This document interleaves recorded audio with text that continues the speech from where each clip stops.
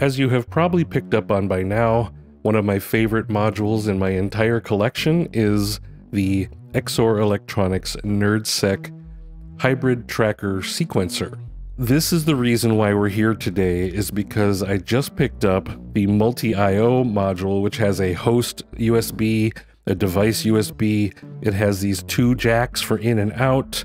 It has this I2C circuitry, and then this wonderful little edit button. So when you're in one of the cells doing things, instead of having to tap, tap, tap everything, now you can just turn a knob. Just to make sure to call him out by name, mountain biker, this is your fault that I have this module right now, and I now have to completely redesign my entire NerdSEQ layout. And here's why. Because the cables that come with NerdSEQ, the ones that are packaged with it, are pretty lengthy because you want to be able to put these all over, anywhere you want in your rack. The problem now is that things are just not the way where I want to put them. These cables are not long enough, or they wind up being a really big pile of cable to go from one to the other right back behind it. What we're doing here today is we're actually going to make some new cables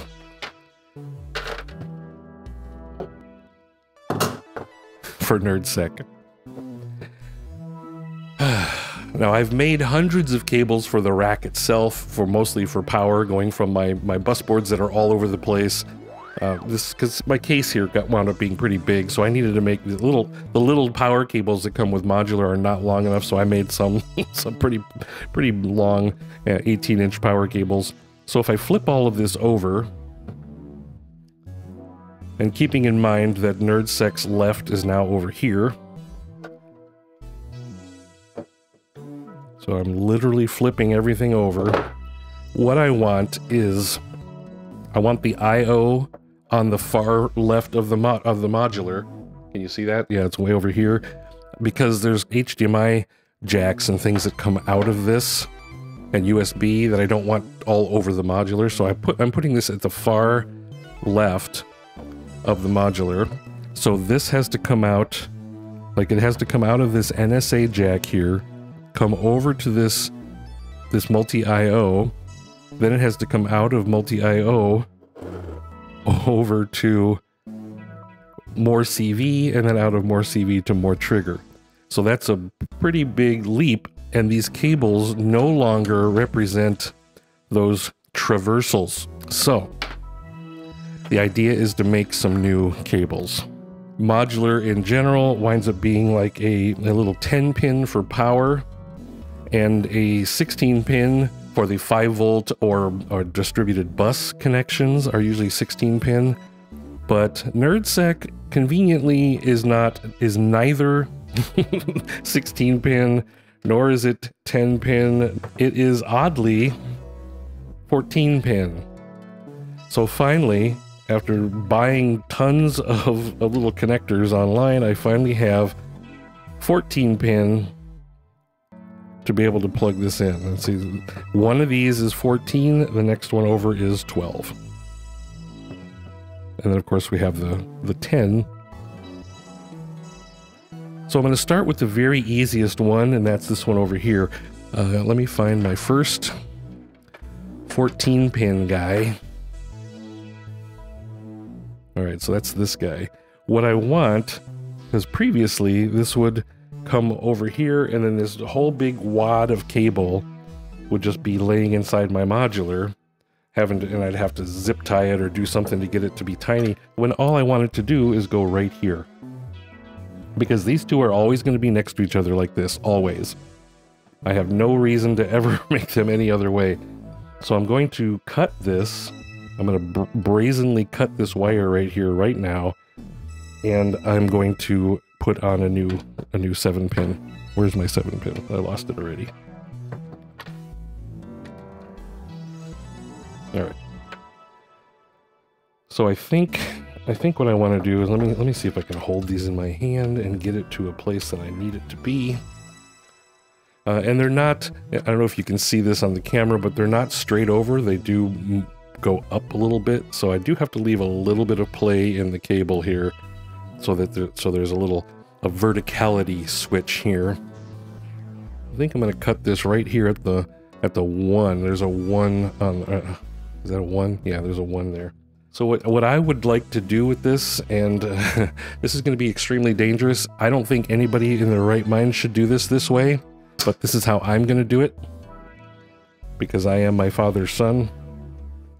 I'm just going to put a surface down here that I can cut on, and I'm going to take this very sharp razor knife, which I've had since the 1980s.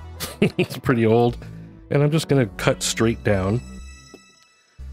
Now I had to push down pretty hard on that because what I don't want to do is drag some of these wires like so they're not touching each other. I don't want that to happen.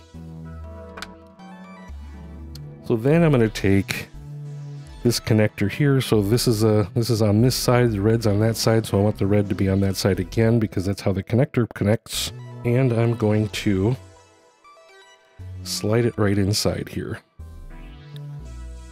And I don't know if you can see this on the video all that well, but that's okay. So I'm going to dry fit it.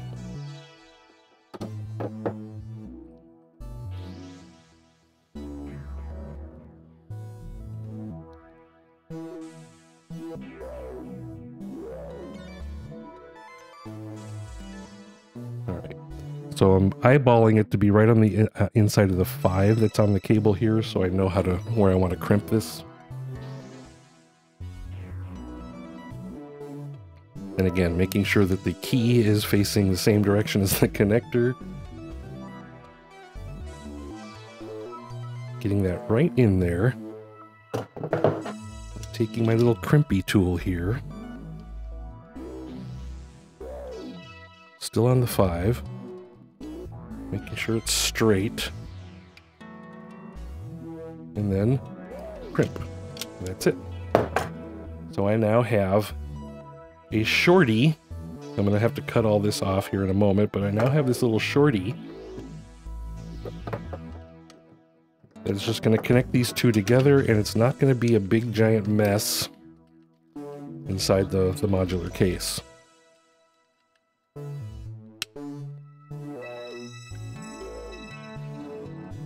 Right? That's lovely. God, that's perfect. You know, as long as it works, it's perfect. Alright, so now what I want to do is, of course, trim off the excess. And again, I need to be super careful to not let the razor knife bend the wires inside. I want it to be a clean cut, so I'm trying to do this in a way that's not going to risk my life. And there you go. Can you see that? All right. So you see that's nice and flat. All right. So let's pretend that this one's done and out of the way.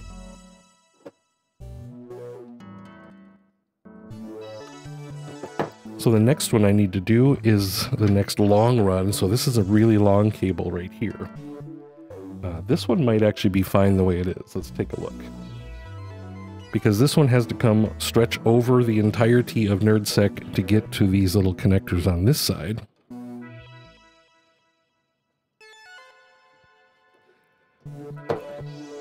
So this will be something like this.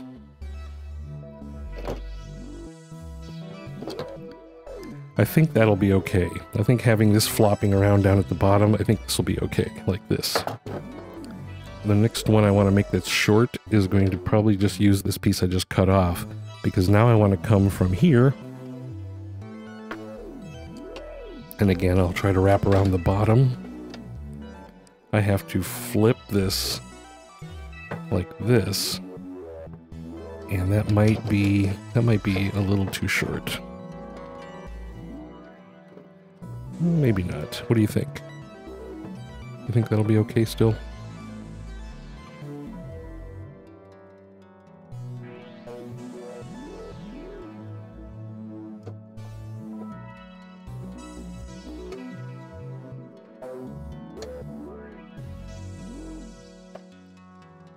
Alright, we'll leave this one as long as we can. I mean, I have other cables I could use over here, but I'm just going to try to be thrifty and use what I've got. Get That's straight. And crimp. Crimp and trim.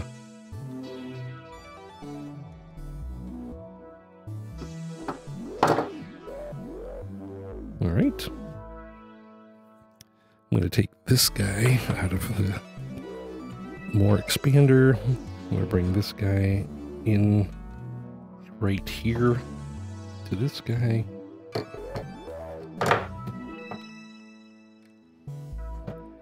And now our last connection that I think I need is going to be this pad MIDI here. And that is a 12-pin.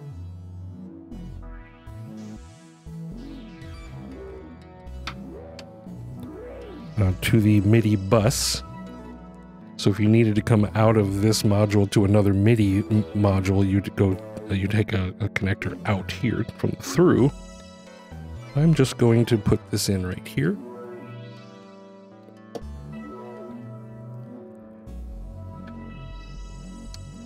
And then I think this just simply goes right to there. Huh. That almost seems too easy, doesn't it? Alright, so what I'm going to do right now is I'm going to cut some of this off.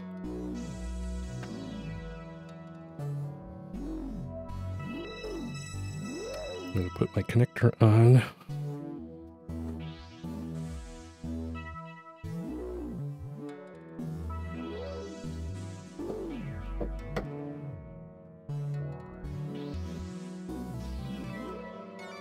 I think that's going to be it.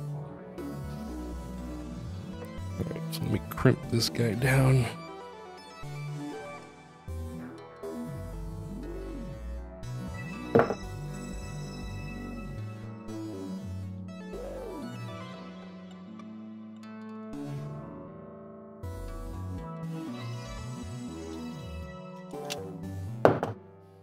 Trim off any excess carefully.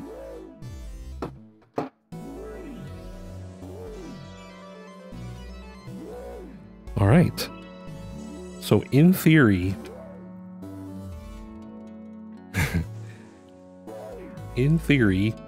I have just shortened all of my cables, or most of my cables. And I no longer have a big giant mess of wires.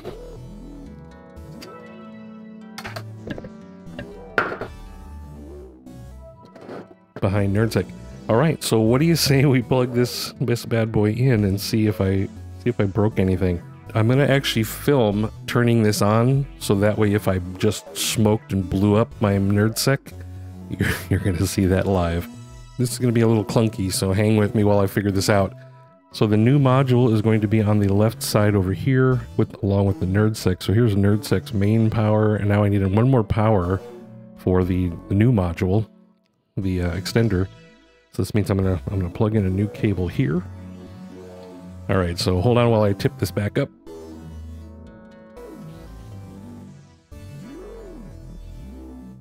All right. So now I supposedly have a new power for the I/O extender and for NerdSEQ. So this is going to be funky while I try to manhandle all 5 of these modules into place. So bear with me.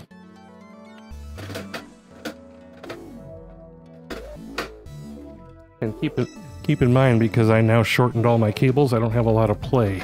So maybe that wasn't so brilliant. All right, so here goes the power to the new module.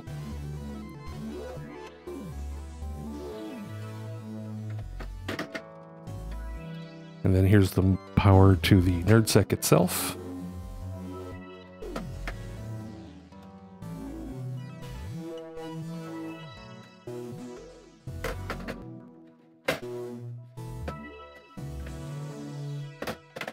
And then the 2 extenders. How's that?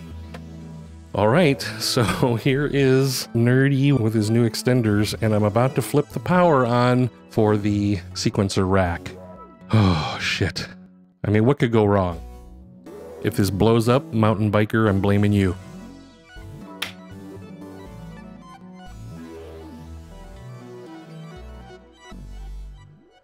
Let's watch the init screen here, make sure all our modules are present. We want to see more CV, more trigger, and video enabled.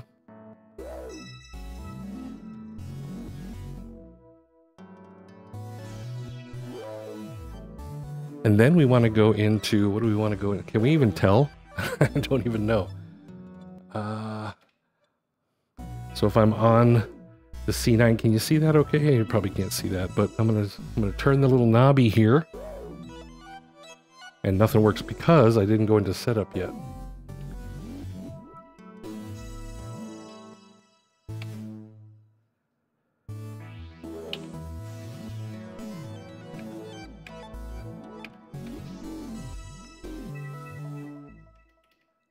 This guy doesn't have power. Alright, so this is when the troubleshooting begins, and I'm just not going to bore you with that. So let me come back when this is all working, and I'll tell you what I did to fix it. Alright, so take a look at this.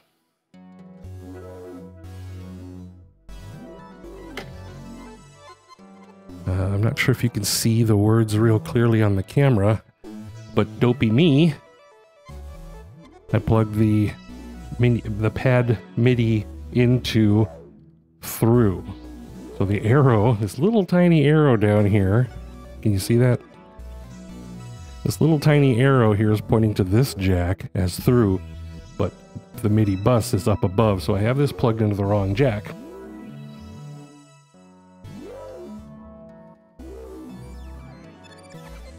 Which I hope was the problem.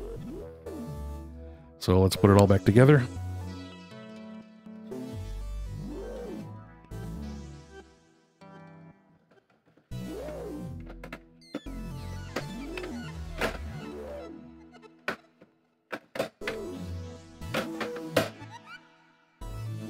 Okay, we're hitting the power again. Let's see if this fixed it.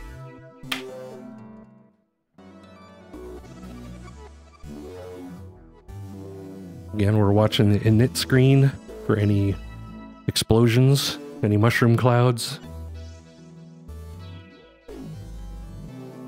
Multi-IO is now there. And the light is on. Look at that. And so now if I whirl the little edit knob, you can see I think you can see the values changing. So this is what I mean by this module is going to make editing a whole lot easier. So thank you, Thomas. Thank you, XOR Electronics, for not only your amazing module, but your continued expansions that just keep this thing becoming just amazing. Amazing. Do I say that enough? NerdSEQ is amazing. Absolutely amazing.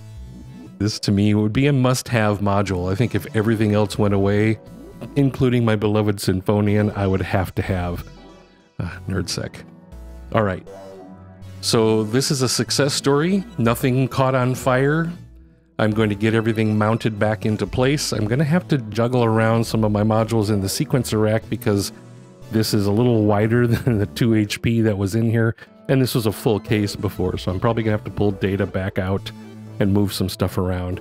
So as usual, thank you for sticking with me and watching me make a fool of myself, because this is not my normal forte. I'm a software engineer. I don't do hardware. But anyway, thank you for watching.